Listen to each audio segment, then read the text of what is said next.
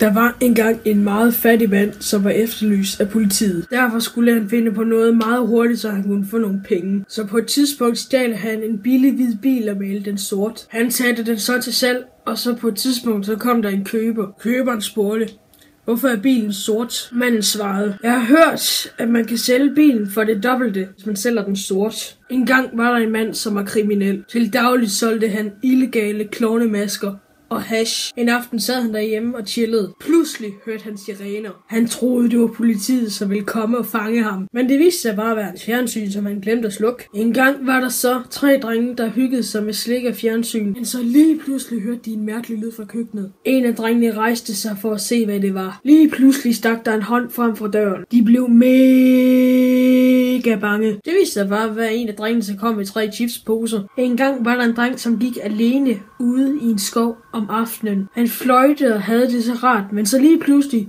så kiggede han meget forskrækket ned på sine ene sko. I mørket så det ud som om, at det var en stor fed dræbergrævling, som prøvede at æde hele hans fod. Det viste sig bare at være hans snørbånd, der var gået op. En gang var der en dreng, som havde sin klassekammerat på besøg. De så film og spiste popcorn. Lige pludselig opdagede en af drengene, at de sad på noget meget mærkeligt. Så kom der sådan en stor, tyk, ulækker, ækel zombiehånd op og dræbte dem alle sammen.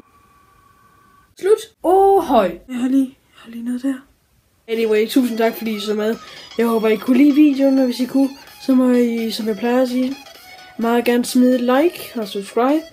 For så vil jeg blive super glad, og så må I meget gerne også smide en comment, og hvad I synes om min video her. Og så er der ikke andet end at sige inden. Og hej!